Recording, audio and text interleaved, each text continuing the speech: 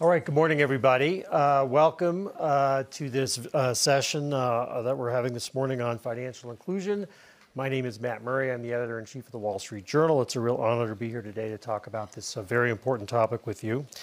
We should have a lively and informative discussion on an issue that I know is of great urgency to all of our panels here and our attendees in the audience.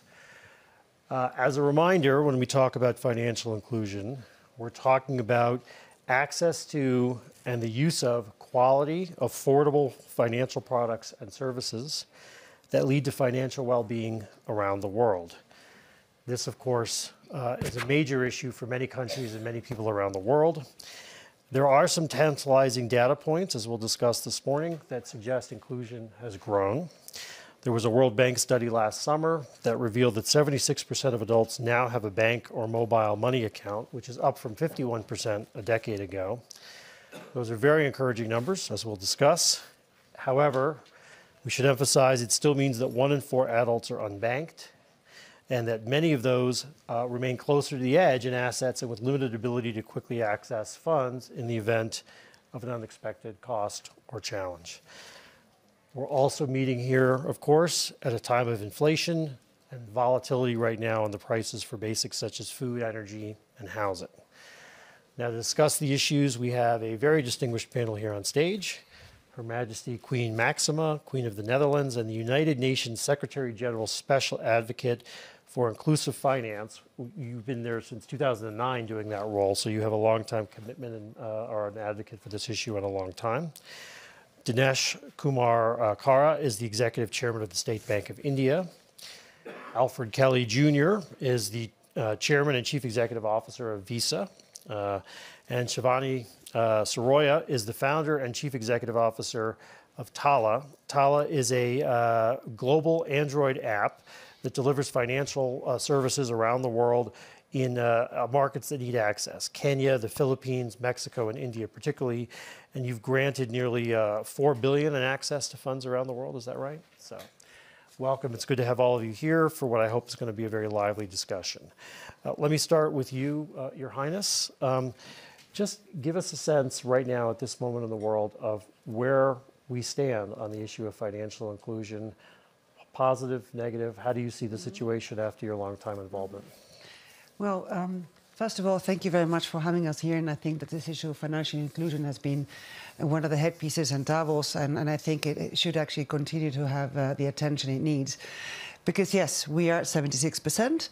And I have to say I'm extremely proud because when I started this work, we're actually under 40%. And we invested in data collection. We invested in trying to get sort of, regulators sort of in, and also the private sector in.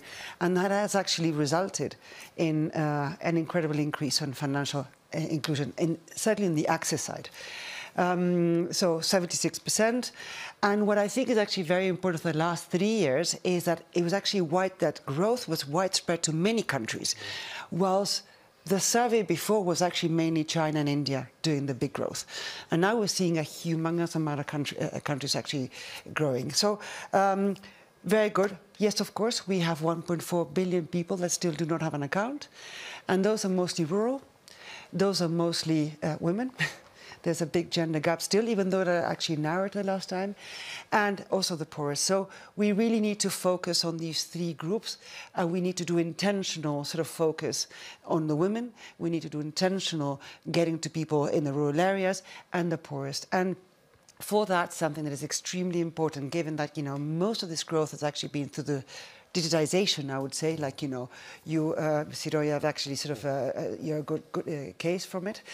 We need to have what we call the digital public goods. It's not true that everybody has a mobile phone and the mobile phone is actually of high quality and has a good connection. And certainly in the rural areas, we need to have connectivity of high quality.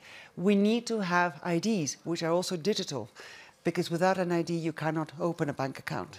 You need to have interoperability. You have a fantastic payment system in India. By actually having interoperability in the payment system, that's actually allowed much more use cases, much, cheaper services. So that's extremely important. We need to also have cybersecurity measures, because that's what actually give you trust, as well as, for example, digital financial literacy. So the couple of things we need to actually start sort of, having as a base of, infrastructure and public goods for this to really rise in a inclusive, affordable, and really competitive way.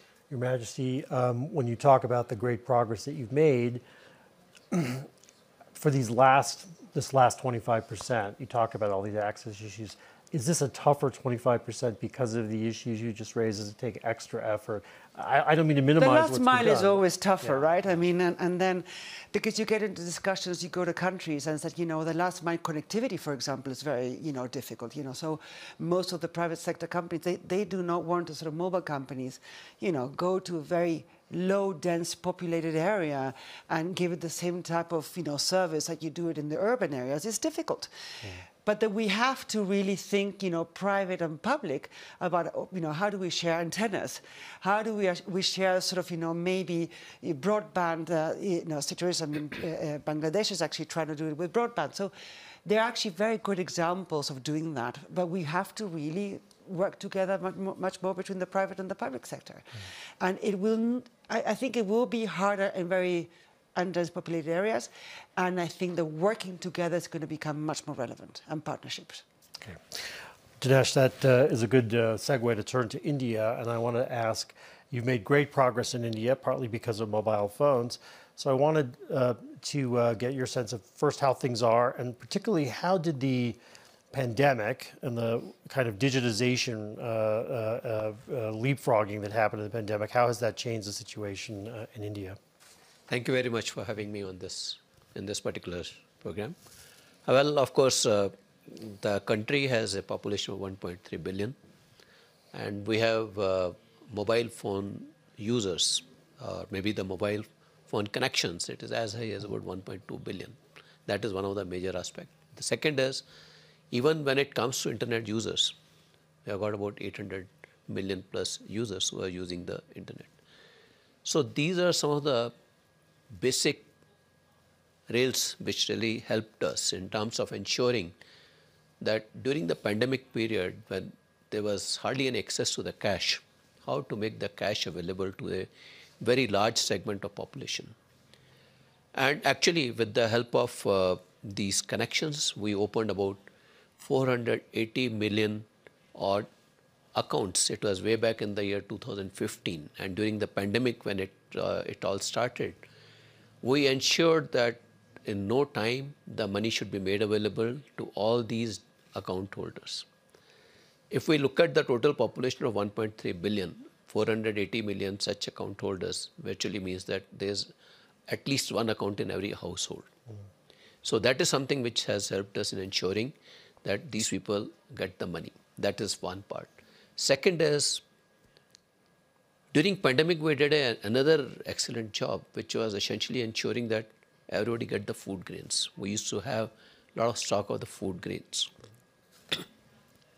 And because we had the UIDAI, which is the unique identification number, we ensured that as against distributing cash, much of cash, we should make available the food grains. And that has helped us in ensuring that not excess money supply should be there. And that is one of the reasons why, when it comes to inflation scenario across the globe, advanced economies have seen much higher inflation, whereas countries like us, we have seen much lower inflation. So that is the other aspect which has really helped us. So what has happened is that one, of course, is these accounts have got opened. Second, we have got the payment rails which are very, very robust. If at all I may give you some kind of a complexion in terms of the number of transactions which are happening, with the help of these UPI, it is actually phenomenal. And within a month, we'll be handling about a couple of million transactions in no time. So it's a very robust, that is one part of it. In nanoseconds, the money gets transferred to the beneficiary's account. And when it comes to usage, we have not confined it only for the money transfer. We are actually ensuring that through these accounts, people should be in a position to buy their insurance, their life insurance, their personal accident insurance. So all this is something which has created a lot of buy-in for these accounts. And we are not only relying on only on the mobile phones, etc. we have created banking correspondents to ensure that the last mile connectivity, which was rightly mentioned by Her Majesty, is a very major challenge. I'll just give you one example. We as a bank, we have got more than 23,000 branches in the country. We have got 67,000 banking correspondents. We have got mobile micro ATMs, which are being used for dispensing cash. Though we are having QR codes, we are trying to digitize the payment system to a large extent, but still, as it happens in any emerging market economy, there is still the relevance of cash. So I think we have made the products or the channel very, very vibrant by offering multiple products. And we are not confining ourselves there itself. We are also evaluating the index. We have actually, the Reserve Bank of India, Central Bank, has created a index, financial inclusion index, which actually measures the access, uses, and the quality. And when it comes to quality, for a country like us, we had a lot to invest in terms of the financial literacy. And we are ensuring that we disseminate that information. And particularly when we are transferring such a large sum of money through the digital medium, the cyber security becomes very important. And there what we have experienced is lack of financial literacy, lack of digital literacy has led to a situation where people share their credentials. So we are leveraging that kind of education initiative also, so that people should be in a position to be aware how should they use the digital channel. So these are some of the initiatives which we have taken, and it has led to a situation. I can perhaps share with you some number. Almost about 100 billion out of leakages which used to happen between the subsidies which was originated and which finally got received at the beneficiary end, that could be avoided by virtue of this kind of a transfer which we could achieve. The cyber issue sounds very serious, though. The more people who have access, the more widespread the use of digital financial services becomes, the more they're targeted by people for theft. And it sounds like that's a significant challenge sometimes to make sure people are adequately protecting themselves and not sharing their information. Yeah, we keep on reaching out to them, and it's the way forward is only repeating the message and amplifying the message multiple times. And that is something which we keep on doing. And that's how we are trying to get over this particular challenge. Shivani, India is one of the places where you are, but you're at other places. So step back a little bit. What have you seen during the last 3 years in terms of the growth and incorporation? And if you also could talk a little bit about how the economic volatility and ups and downs are affecting use of services right now. Sure, and thank you again for having me as part of the panel. I think maybe I'll start also by saying, when I think about what financial access truly means, I think of it as we're essentially creating an entryway into this financial ecosystem. And so at Tala, our mission is around enabling financial agency for the global underserved. And so when we think about agency, yes, it's about access, but ultimately it's about having choice and control over your full financial life. And so when I think about the work that we've done across our markets, what we started with was really thinking about infrastructure and data. Because when we think about getting to that last mile, the major problem that we all face as financial institutions or operators focused on financial inclusion is really a lack of access to the insights and understanding of the underserved. And so how do we even identify them? How do we credit score them? And then from there, how do we serve them in multiple mechanisms so that we are a true part of their financial lives on a day-to-day basis? And so we started by developing this Android application that's bringing in this mix of behavioral data and mobile data, allowing us to create a new kind of credit score that is very much based on what is the day-to-day volatility of this underserved customer. And so that is one of the ways that we were able to navigate the pandemic and these other crises that may happen is really being there on a day-to-day basis with them. From there, we can also think about how do we customize these products? So again, entry into this ecosystem is one thing, but what we're all looking for is engagement to understand how does the customer then build their credit over time? How does the customer pay their bills? Which bills do they pay? How much do they save? What can we provide as incentives or benefits to then bring in more capital into the industry? And so we started with access to credit as our first value. But during the pandemic, we really saw that we needed to move beyond that. So in some markets like India and Kenya, digital accounts already existed. But in markets like the Philippines and Mexico, what we saw was even though our customers were receiving remittances, they had no way to actually access that cash because it was physically impossible for them to get to those locations. And so that is why in 2020, we moved beyond access to credit and started providing a full financial account. And so now we are really that full account for them where they can save with us, they can make payments with us. And then on top of that understanding that we now have on them, we can provide better levels of access to credit. Across the countries that you are operating in, obviously big, large, distinct places, I would think one of the challenges is giving a sort of a standardized approach to services, but also learning enough in each area to think as to customize, to think what are the products and what are the ways the products are used locally. How do you get your knowledge deep enough in each of the countries to tailor what you're providing to their needs? I would say that one of the major things we focused on is global infrastructure that is modular.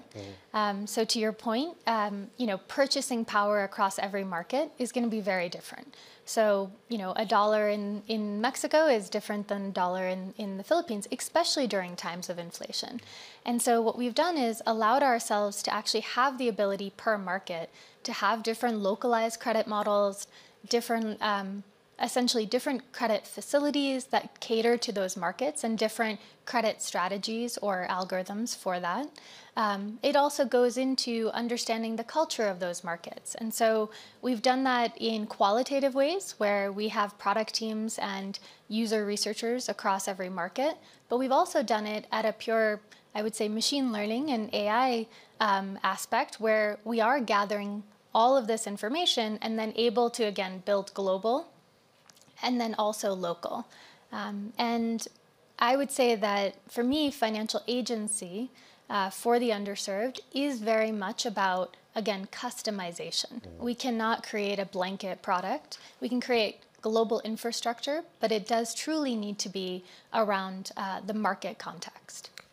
Al, you've been patiently there. I know Visa's got the probably, if not the most, certainly one of the very top, most extensive financial systems in the world, and you're everywhere in the world, essentially.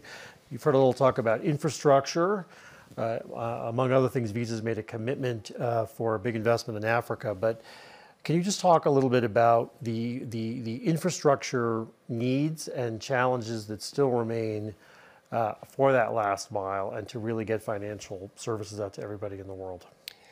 Well, Matt, thank you for having us. I maybe pulled together a few themes. I think the first basic thing that's required for financial inclusion is a combination of educating people and providing that initial access to some kind of basic transaction account. From there, I think there's some common global themes that the other panelists have commented on that are important, but ultimately, the implementation of this becomes very local, and it's going to be different in different markets. One of the things that we have found in our business, and we operate in every country and territory in the world except for the 6 countries the U.S. Has sanctions against, is that it is a very local business. Payments, money movement, financial services is based on traditions and differences in laws and differences in customs and et cetera. And I think we have to make sure that across the board, we're trying to work at a local level to make these things actually come to fruition. And that's a combination of, Your Majesty talked about broadband access as an example. By our numbers, 43% of people in the world have never been on the internet. I mean, think about it. Everybody here Googles multiple times a day, but almost, more than 1 in 4, less than 6 out of 10 people have ever been on the internet. And this is a big problem just even in the United States. I mean, the recent infrastructure bill that was passed by Congress in the United States is putting $100 million towards more broadband access, because even in New York City, where there's 10 million people in the greater area of New York City, the estimate is 2 million of those 10 million don't have broadband internet access. So it isn't simply a problem in the rural farms in China or in parts of Malaysia. It's also in the outskirts of some of the biggest cities. So we're very focused on trying to both grow the buyer and seller side of financial services. So making sure that we are educating and providing access to people as an on-ramp into financial services, and then growing the acceptance footprint for small businesses, which are critical to enable people to have places to actually transact. And the reality is that all of what's happened during the pandemic has actually been helpful from the perspective of making people realize that the world is shrinking, and that the e-commerce capability allows you to open up your businesses to broader than the borders that define your specific country. And we at Visa have created a capability for being able to push payments to 7 billion endpoints around the world. We can push payments to 3.5 billion debit cards, 2 million bank accounts, and 1.5 million wallets around the world. And that is part of our contribution to try to make sure that the infrastructure capability and the infrastructure and the capabilities it enables are continuing to grow. Your Majesty, you've been involved in the issue for a long time. Getting people their first account is really only the starting point, right? The work isn't done when that happens. We've talked a little bit about education, but part of the ongoing challenge is further engagement and actually growing financial power over time. So, and many people that we're talking about in the populations are actually still living somewhat close to the edge financially. So after that first step, after that first account, what has to happen, and how successful are we at keeping people engaged? Well, first of all, it's access, then it's usage, and then it's outcome, right? So if we'd actually think it in these ways, we've actually we've developed very much the access, and we still have, some more to go, but, we're on it. On the usage side, yes, we see, 2/3 of these people having, this access are using to receive wages or to receive payments. 40% actually use it to, save on top of that, and, and maybe to borrow. But it goes in stages, You start with, the account, you have to gain trust. So the first year they start receiving some small payments, and they did start doing sort of bigger payments. And then maybe they start sort of, leaving some money in that account, and that stored value. It's like, oh, maybe it can actually do this even more. So, and then maybe there's another product coming in. But it's not obvious. First of all, what we've actually realized is that interoperability has actually helped tremendously to increase usage. If you have systems that are not interoperable, the use cases are actually quite limited, and therefore the usage is very limited. That's number one. And then number two is going back to the point actually being told before, which is that is when basically the private sector has a very big role to play, is to know their customers, know what the underlying needs are. For example, when these mothers have to pay the fees for the school, know which time of the year it is, because they're going to start saving for that time. Or when the harvest is going to happen, and not, give you, for example, a loan that you have to pay every month or every week you have to pay the loan back, when you basically have 6 months of, between your sowing and your harvesting. So trying to sort of cater the products to things that they really, really need is extremely important. You were talking about the pandemic. One of the things we actually realized, when people are in distress, remittances, even internal remittances, are of great importance. So that's been the first usage of financial services, the first use case. But we have to realize in the pandemic is that a lot of people were in distress, not just a group in a region, in a country. Everybody was in distress. And then you really realize the need for other types of products, much more savings, much more insurance, maybe with, health issues. And that was a very big demand. And, and actually some of the private sector members did supply to that demand. So again, it's interoperability, is being able to actually be connected, and at the same time, it's the use cases and the product design that has to come from the private sector. Matt, if I could just dimension the remittance point that Your Majesty made, 800 million people get remittances from outside their country to pay for food, pay for clothing, pay for education.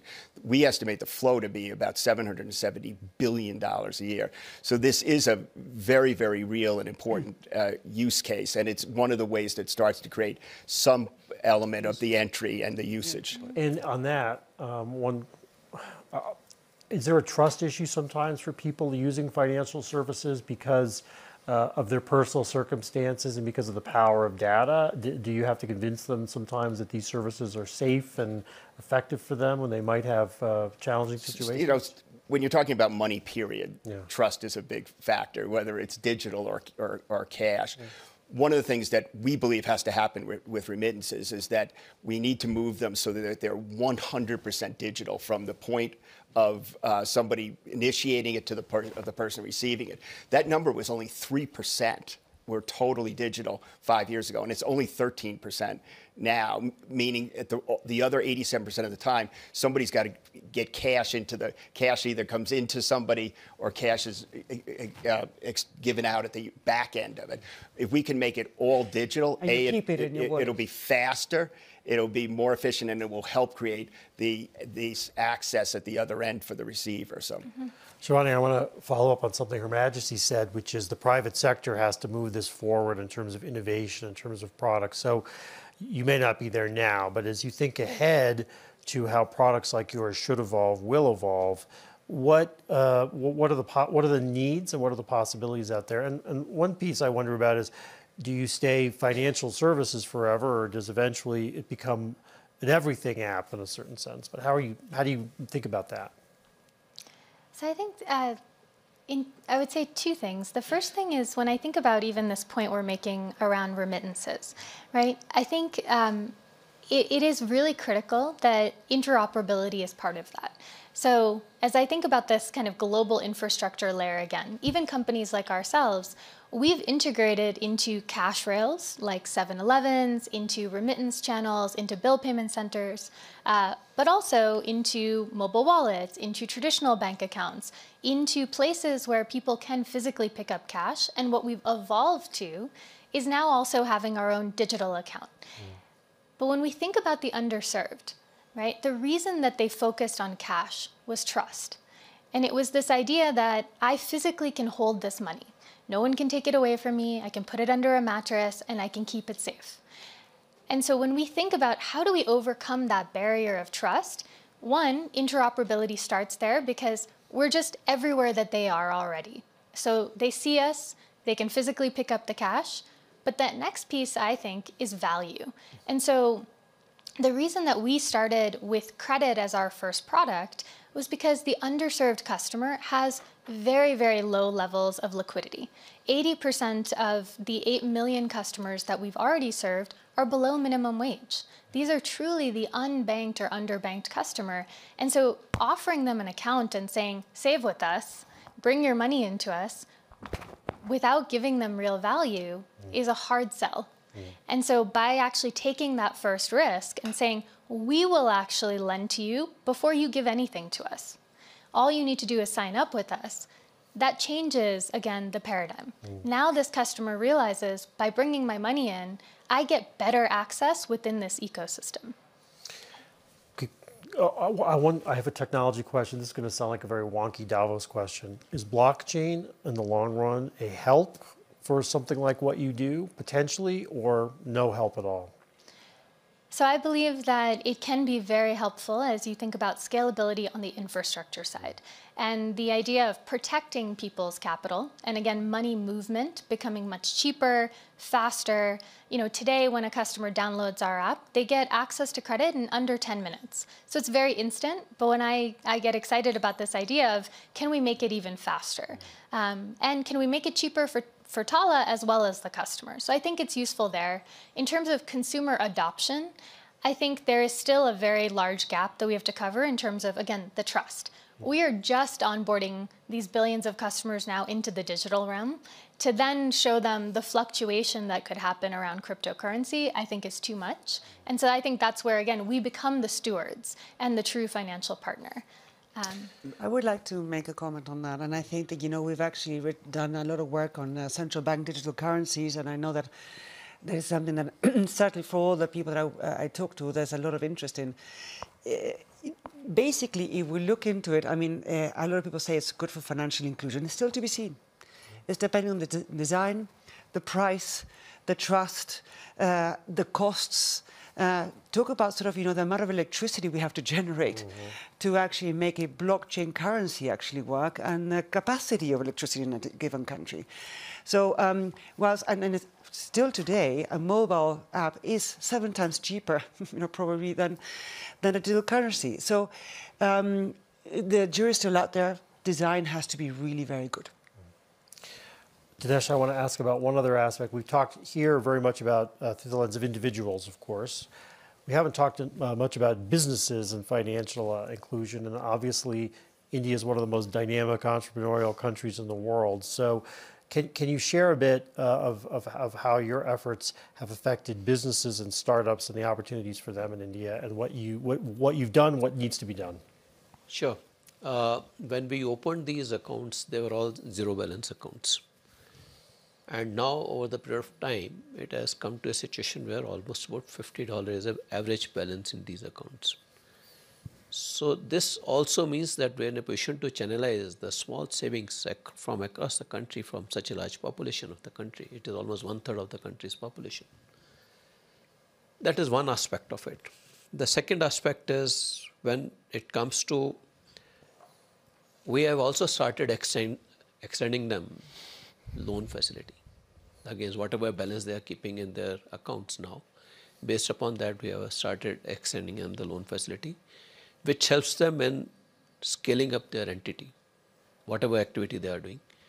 So many of them are doing small little businesses, but that also gives us, this initial loan facility gives us enough visibility in terms of the nature and the kind of transactions which they are doing. We have come to a stage, we have started running analytics on these accounts, and we have started offering them the pre-approved business loans as well, those who are coming to those levels. So I think it is, in a way, it has become one of the very important building pillar for the economy now, because it was never envisaged that these are the set of people who can become so relevant for the Indian economy. But today they are one of the important components of the Indian economy. And also, I think when it comes to inclusivity, this is going to go a long way. And when we have started using the banking correspondents, they are helping us in identifying the potential business opportunities in with this group of people. They are nearer to the ground, they are nearer to their commercial activity, they have got much better commercial intelligence about their actions. So all this is something which is unstructured information, but it is being put to use to ensure that we build up a good quality business out of it. Matt, if I could pull together a couple of these last points. Small businesses are critically important. Yeah. They're 40% of the GDP of many countries. They're 45% of the GDP in the United States. They're the engine of growth for jobs and the economies around the world. But where we need to help them is with low-tech solutions. It's not blockchain. India is a great example. There's a Bharat QR code. You don't need electricity. You don't need telecom. You put a QR code up, and that immediately opens up acceptance of the world, or at least in the face-to-face world, for that merchant. Very low key. I mean, the QR code could be on a piece of cardboard. The other thing that's happening, and I don't have my phone with me, is we're turning phones into point-of-sale devices, so that, again, you don't need electricity, you don't need wires. You're a merchant and you have a phone. Somebody can come and buy by literally tapping their phone to your phone. And so these are like real, we have to be thinking about smart, pragmatic, even lower tech solutions to try to uplift these small businesses and get them into the financial mainstream. I think that is also a very important point on the SMEs. First of all, as you said, the economic impact of it. And it's also agents for financial inclusion as well. Because if you don't have acceptability of digital wallets, the people are going to continue in cash. So we need to have a very widespread digitization of merchants all over the country. The other very big issue is we have the cash that is still continuing to be there. And we have to think, why is that cash still there? There's trust, there's, that you have to sort of build it. But there's also another issue, which is taxation. And there is a very important point in when merchants say, why should I actually tell all the transactions that I'm doing because I'm going to become formal? And we're talking about, 80% informal merchants, informal SMEs. I mean, there's very little amount of actually formalized. So we need to also have a vision, and that's where I think it would be wonderful if Minister of Finance in General Developing World, and actually the IMF has actually written a paper on this, on how important it is to make it extremely simple to become formalized with very low levels of taxation, for them to really grow, and then they will grow their own productivity, because with these low-tech things, they also all of a sudden they have sort of, inventory management. They can actually increase their markets because they can actually sell into other markets that they cannot access, by foot anymore. They can actually sort of, get much better information about prices. So it would actually become an amazing productivity hike for a lot of these merchants and SMEs. But there's a trust issue there, is really what you're saying, which is once my data is available, once I'm using it, particularly if I'm in a public-private situation, there's a transparency there. And of course, in many parts of the world, for many small businesses, the economy is an off-books economy, really, and it right? changes per country, I have to say. In Mexico, this is a very big problem. In Argentina, it's a very big problem. But in other countries, in some African countries, it's not an issue. So it also varies according to region and countries. But this is something that we really have to address. So what is the good? To actually formalize, systems in general and start to, and actually expect very little at the very beginning, or just try to sort of, completely, kill them with forms and red tape and very high taxation, and they're always going to try to avoid that, and you will never have the capacity to supervise that. I can see you wanted to jump in because this trust issue and this sort of codification issue has to happen, but it's part of the challenge and part of the educational job as well, I would think. And I think it's actually on us as operators and financial partners to think again long-term. So for us, if we really believe in financial agency for the underserved, then competition is good, right? We actually need more people trying to serve this population. Who's your competition in these places? Who do you look to in other apps or products? Are there a lot of people in your space you're looking against? I think that we see that traditional banks are trying to come downstream. It's hard still for them to take the kind of risk that we do or move as nimbly as we do. We see the super apps trying to get into financial services. But again, what we see is most have actually stayed, again, at that middle class to upper middle class population where they're offering higher quality products and higher choice of products. But again, that entry and access, the fundamental, are we really focusing on the unbanked and the shocks that they're facing? Not many people are playing there. Yeah. But I think that's why it's on us as companies where, yes, we've served now, 4 billion in access to credit to almost, these 8 million customers, but it's what have we also gained as a result of that? We've gained access to their families, to their networks, to their communities. And so how do we help other service providers leverage the infrastructure that we've built and the understanding of this customer base? And so for me, I think that's how we move further in financial access, is not do it by ourselves, but really think about, again, these collaborations and partnerships, even as operators or, again, with governments. And governments play a very vital role. If governments adapt to having their subsidy programs done digitally, it'll make a big difference. To the point about access, in Uruguay, they're incenting merchants to get POS devices. In Italy, you get tax rebates if you're a merchant and you digitize your payments. And so these incentives and these actions by governments also play a big role. I think it's all a very important point you're all making, which is the digital revolution is one of the greatest opportunities to reach the unbanked ever if you take the action. But in many cases, it's still the default to go to the middle and upper class and forget about that population.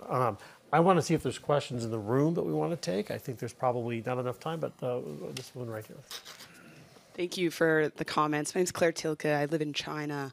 and lead Hines, one of the largest international real estate firms there. The question is for all countries. One of our focuses on affordable housing and access, but in the last mile discussion that came up earlier, and then particularly addressing women, what do you feel are actionable items that the private sector can take for those of us who are not in the digital side but do have some access to this population? Yeah, I can, and I'm sure that you can also do, because you've actually sort of had contact with clients. Number one, have an ID. Women have much less IDs than men, so therefore they cannot open a bank account. They have not only are less connected, their phones are actually less good than their sons and husbands. And if they do not actually have to share the telephone with sons and husbands. So this, on the gender side, these are two very important issues. And then afterwards is thinking about the product. It's really going to very, safe, and really thinking about the needs of these women, the health needs, the education needs for the household, the energy needs. I think that there's so much. You talk about affordable housing. I mean, there are a lot of fintechs now that are actually starting to think about this brick save, or how do you little by little start saving instead of actually, because what people used to do before, women, they got some money, they put some bricks, they put it on the side. The next time they have money, they put it on the side, and they start sort of until they can actually build up a whole room. But comes the rain, half of the bricks actually get destroyed. So there's other ways we can actually help them do the same thing instead of actually having the physical bricks, but having sort of digital bricks and actually being able to save in that way. So it's really listening to the underlying needs, and I think you can actually fill that in, or things that you've actually done in which women can actually use more your products. I would just provide an example from our work. So we've served now over 1.5 million women small business owners across these markets. And I think it is really critical to understand their needs. But I think, again, I go back to trust and value. And I think it's when you can prove that this is a product that will protect your privacy, that nobody else needs to know.